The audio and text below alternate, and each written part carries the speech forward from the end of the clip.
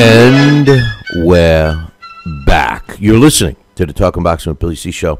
Don't forget to follow us on Twitter. It's at Talkin Boxing, TalkinBoxing. We'd appreciate it if you follow us and get all your friends and friends and their friends to follow us. And if you're looking for a vitamin supplement company, yeah, that's my. I graduated from the Porky Pig speech school, and he taught me everything I know. But USANA is where you want to get your Vitavita. Just go to the webpage and click the banner, all right? It's time for Blast from the Past. We shine the spotlight again on fighters from years past. Shadow, top-ranking Joe Louis is the leading contender. That's not in Mr. Tom must be the greatest. Joe Frazier with a left hook. Good right hand thrown by Foreman that time. Look at that left hook. Belt that goes to Ray Mancini. It's Blast from the Past on Talkin Boxing. Geez, that was a little loud. This week's Blast from the Past, which is being sponsored by Knockout KO Fantasy Boxing. Yeah. KO Fantasy Boxing. Check it out. www.kofantasyboxing.com. Features former world champion and Boxing Hall of Famer Jeff Smith. And joining us right now to tell us all about Jeff Smith, my man, Alex Perpali. What's up, brother? Are you okay, man? You smell burnt toast? I don't know. Okay? It was that.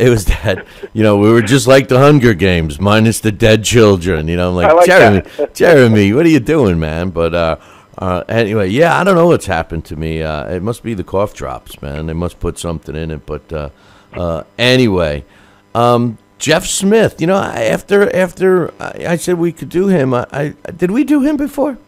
No, we did not. Okay, all right. I know there was somebody along this lines, but. Got into the Hall of Fame recently. Tell us about Jeff Smith. Yeah, Jeff Smith. When you sent the name over, I was like, who? But yes, just recently, 2013, he got into the Hall of Fame, and he's certainly deservingly so. He's got, this is not a very, it's not going to be a very colorful blast because there's not a lot of good anecdotes that I found. But in terms of quality of opposition, boy, this. As you say, Billy C., this guy fought everybody. He really did. I mean, look at all the names on his resume, right? Yeah, it's amazing. But Jeff Smith, he was actually born Jerome Jeffords in New York, way back on April 23rd, 1891. And he fought at middleweight. He fought a lot in Australia and actually did well. They called him the Globetrotter, the Bayonne Globetrotter. Bayonne, I think that's in New Jersey, right? Bayonne, yeah, that's where the Bayonne Bleeder. That's where he's from. Yeah, the original Rocky, huh? He must have been from that same area. And in terms of Levittown, New Jersey, yes, there's I guess William Levitt, who was, from what I just read a little bit about him, he was a real estate developer who's basically thought of as like the guy who created suburbia. Yeah. Little boxes. That idea of houses and neighborhoods that all look the same. And I guess Levittown. There's been several. Several Levittowns were created. One was in New York. One was in Pennsylvania, one was in Willingboro Township, New Jersey, and one's in Puerto Rico. Huh. Well, I'm from Levittown, the one in New York, and I believe John Levitt. William. You said William, but it must have been his father because Levitt and Sons was the company. Yes, so maybe it was. Yes, because John Levitt. I believe it was John. I believe it was John. Well, maybe I'm wrong. Well, the two famous Levittowns were the New York and Pennsylvania. They were built after World War II. This Levittown was built substantially before that. Yeah, it must have been because, or maybe they just changed the name and now that's what they're calling it. And maybe back then it was Bayonne. No, well, Bayonne is Chuck Wepner. That's who they call him, the Bayonne Bleeder. He was He's from Bayonne, New Jersey. Bayonne has been around a long time, but anyway. Maybe he's from that same area because they called him the Bayonne Globetrotter.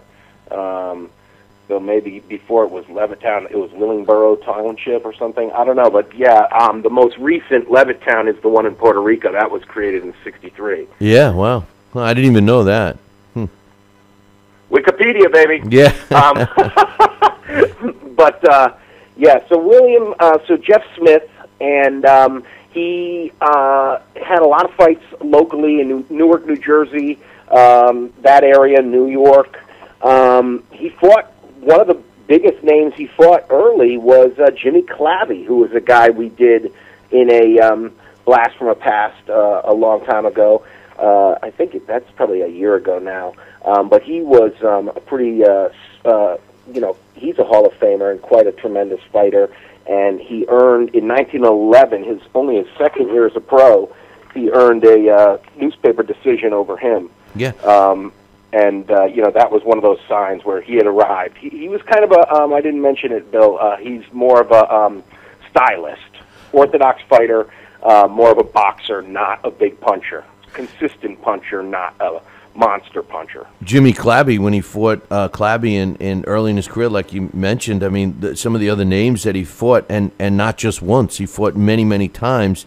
He fought the Zulu Kid, Harry Greb, George Chipp, several times. Mike Gibbons, who's another good fighter. He did fight Les Darcy, who was another world champion.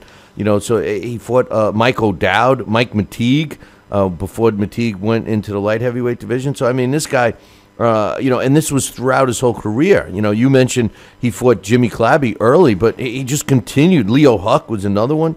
All these guys he fought all the way through he fought Tony Morello late in his career, who was another big name during the time when he came up. So, I mean, this guy wasn't ducking anybody, that's for sure. No, he didn't, and he didn't draw the color line either. He fought black fighters as well. He really was a guy who fought all comers. He fought Harry Greb, I think it's 6 times, and a couple of them, Greb did not look too good.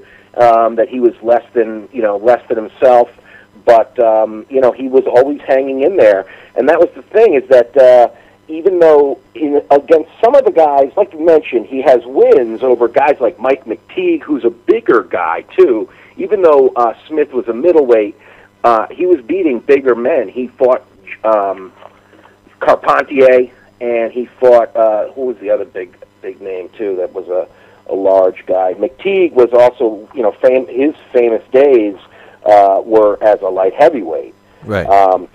Again, a large guy. Oh, and Gene Tunney as well. In 1924, he fought the great Gene Tunney in New Orleans. Yeah, and that was towards the end of his career, Gene Tunney. So you mentioned that he was a slick boxer. He was known for his defense. He was another one of these guys that was extremely hard to hit. But what I like about him is that this guy's specialty, which it doesn't seem synonymous when you say a defensive fighter, he's hard to hit, he's a slick fighter, but his strength was in fighting, something that exactly. is, extinct today. This guy preferred to fight in close. His favorite punch and his most effective punch was a left hook to the body. I mean, here's a guy that's the defensive master. He's considered a slick fighter, yet his strength and his biggest asset is the left hook because he likes to infight. That's a contradictory statement, don't you think?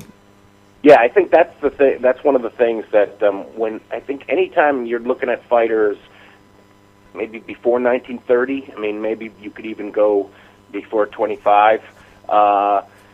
Infighting is a major, major part, and maybe it even goes longer. But when we're talking about is guys who are able to fight when they're in close or even partially clinched. Like one arm is tied. The fighters have one arm around each other, and then the other one's working. Nowadays, a lot of referees don't even let that continue for more than a second or two. That used to be much more part of the game. And, a lot of these great guys who they call clever boxers, that's like such considered a rough and tumble aspect of the game today. But back then, most of the clever boxers were great infighters, and that's certainly the case with Jeff Smith. You know, it's interesting to try to follow the crowning of Jeff Smith, because he did have the the Australian version of the world middleweight title. As a matter of fact, I believe yesterday was either yesterday or the day before was the anniversary of when he won the title. It must have been on Monday, actually. You know, it doesn't show up in all the places. He gets credited as being an uncrowned world middleweight champion, but he did hold the Australian middleweight title. And I'm thinking maybe I don't think he beat Les Darcy for it, who was also Australian, but I forget who he won. Do you know what the deal was with that? That was one of the big controversies of his career. And I read about it. Dan Cuoco has a piece in the Ibro. You could get to it online, Ibro's online section. He has a piece on Jeff Smith, and he mentions how reports of that bout vary greatly, because you're right, there was a loss on when they first fought. It was January 23rd, 1915, and Smith had a slight edge after 4 hard rounds, with Darcy coming on strong. Jeff won by disqualification in the 5th, when Darcy's handlers threw in the towel to protest what they claimed was a low blow. So then, a couple of months later, in May of that same year, they fought again. And in that one, they seemed to think that it sort of justified the fact that the first one should have been a fluke, because in that fight, Smith was DQ'd for low blows. So it was sort of interesting that both fights left a bad taste in the mouth of fans, obviously, and nobody likes when fights end like DQs, and that made it very difficult. As a matter of fact, I don't think he fought in Australia again for quite a few years, if ever. Let me double check that. I don't think he did. I think the fight, if I recall correctly, and I don't have it in front of me, but if my memory serves me right, I think he actually won the Australian middleweight title on April 13th in 1914, which makes sense because I know I read it on one of my This Days in History, when he knocked out Pat Bradley in the 16th round of a scheduled 20-round fight. I believe he picked up the title then. When he fought Les Darcy and retained it with that controversial disqualification in the 5th round, then I think he actually lost the title to Les Darcy with the return DQ when he got DQ'd in 1915. I think that was the trail of the Australian version of the world middleweight title. I'm pretty sure that's the way it happened. According to I think you're one. According to Cyber Boxing Zone, you're one fight off. April 13th was his first defense. They have Eddie McGordy as a 20-round decision win, but you're right, that same year, 1914.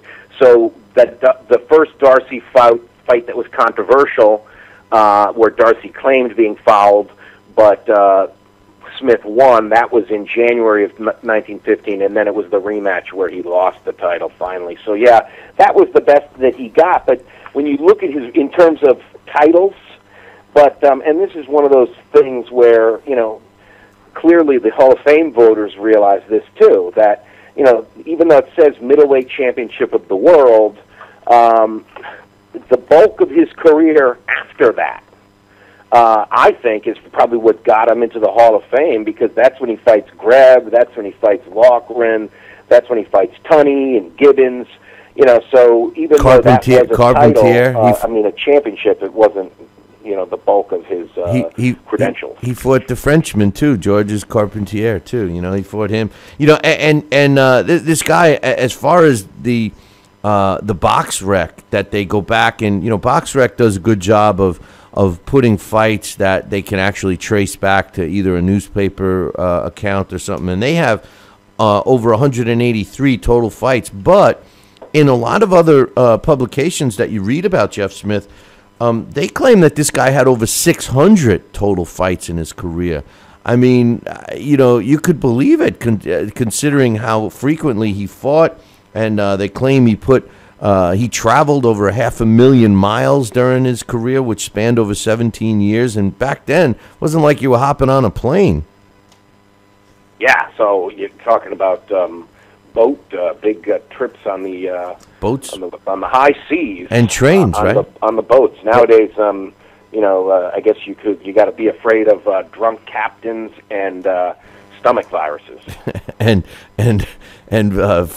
captains that are fondling women while they're having a few drinks too. Don't forget that. Don't add that in. Don't forget that they run the ship aground. Right.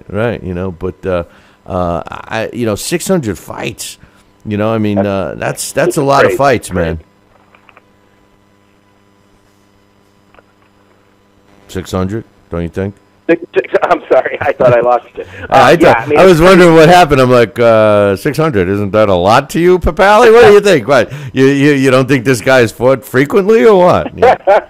No, it is. It's amazing, and it really is one of those things where you just wonder how these guys did it, because I did find his obituary, and that's the only thing where I saw, like, afterwards. He lived to 70 years old, and it sounds like he had a career in a school system. He was a gym teacher. To think he must have retired relatively intact. He lived all the way to 1962. Yeah, it is something that we do to have a connection with that falls right up your alley with today and all the head injuries and the studies that they're doing. The guys that we read about that had some type of defensive skill, not all the time, because we've heard about recently we had the guy who used to put money down and try to make people hit him, but he also had other vices, alcohol and stuff like that, but that made him not so successful in his retirement. But it seems like the guys that did possess defensive skill did lead a more normal post-boxing life, with other careers and didn't end up in a mental institution or behind bars or living on the streets or something like that. I mean, there clearly seems to be a connection with a lot of these older fighters that we talk about during this segment, don't you think?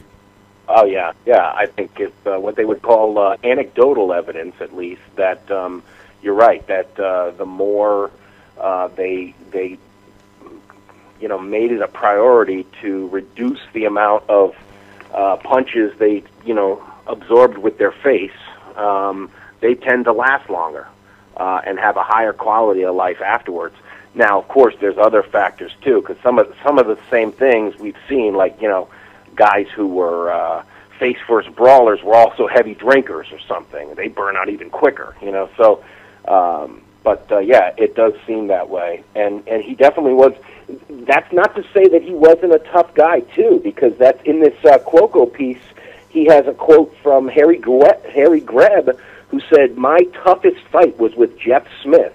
Gibbons gave me a hard battle, but nothing like the Smith beating. He and I have had 5 arguments, and he has always been a troublesome customer. To this day, I suppose he doesn't realize how near he came to flattening me." Wow. And that's from the late, great Harry Greb. He had to be tough. Of his 12 losses, at least on the record books, and then he had another 23 according to newspaper decisions, he was only stopped 3 times. And realistically, they were at the end of his career. He got stopped by the much bigger Tony Morello in 11 rounds in 1925. A year later, against Murray Gliditz, he was stopped in 5, and his very last professional fight against the ever-famous Cuban Bobby Brown, he was stopped in 2 rounds. And his last 4 fights of his career all took place in 1927. He lost 3 of them by decision, and that last fight I mentioned by a stoppage, and he hung him up. It's another thing that seems to be more of the case back in those days, when a fighter would fight so long, like he did for 17 years, and then when it's over, it's over. They walk away and they move on to other things. They don't make these multiple comebacks. Right. Just you're done and you walk away. Exactly.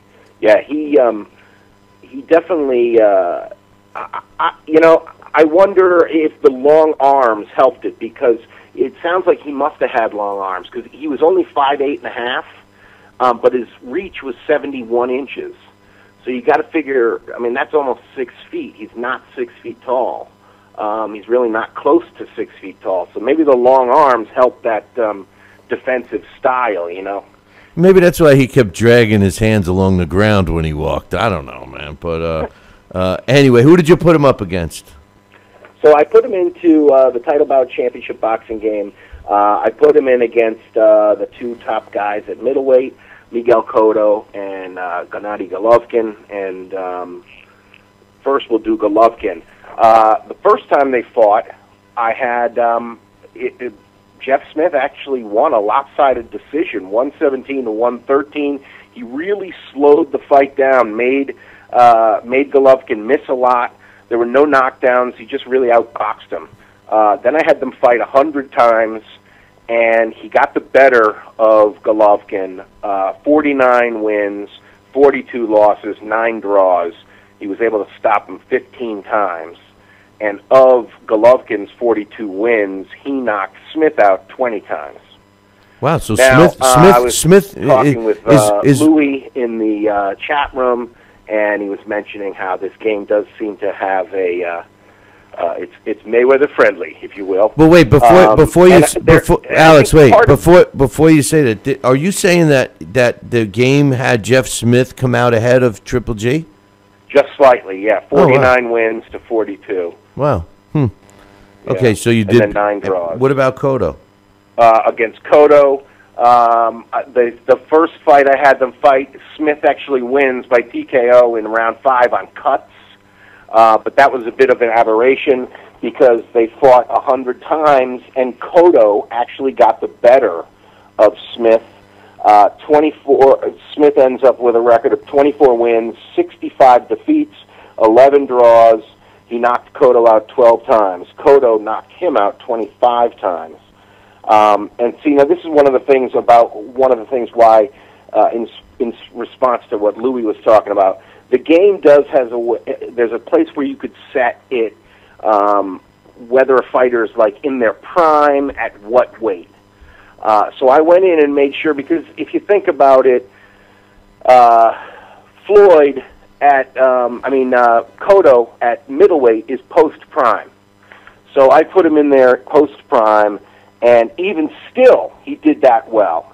And then I put him in, I said, well, you know what, let's see if I change it and make him a junior middleweight, but set the fight as a middleweight fight, so it seems like he's a blown-up middleweight. Well, he still dominated Jeff Smith, which I was surprised. Smith only wins 28. Cotto beats him 57 times, 15 draws. He was able to stop Cotto 13 times. So it does seem like it's skewed. I was surprised the Golovkin thing broke like that, because it certainly skews in favor of Floyd and Cotto. Floyd rather did even better. A blown-up Floyd at middleweight beats him 69 times. Jeff Smith only won 22 against Floyd. Well, Joe Cortez must have been the referee, because we all hear that Jeff Smith is an inside fighter, and Cortez never lets anybody get inside on Floyd, so that had to be the referee for that fight, right? That's right. Yeah, he was probably saying he had to do 100 fights, and he was a busy ref. Yeah. Well, there will be no clinching whatsoever. Yeah, that's partial clinching. Yeah, none of this. None of this. Then definitely none of this. You know. But anyway, Jeff Smith, 88 wins, 48 coming by knockout. He had 12 losses in which he was stopped only 3 times, like I mentioned earlier. He had 3 draws. Now that's on the win-loss side. He also had newspaper decisions, according to the average newspapers. 53 wins, 23 losses, and a draw. According to BoxRec, 183 total fights. But like Alex and I were talking about earlier, there's a lot of publications that say this guy had as close as 600 professional fights that just were never tracked down. He lived to 70 years old, passing away a little after I was born, actually. 5'8.5", 71 inches, 1,634 rounds as a pro with a 27% knockout ratio. Jeff Smith, former world middleweight champion, boxing Hall of Famer as of 2013. He was our blast from the past this week, and Alex, great job as usual on that one.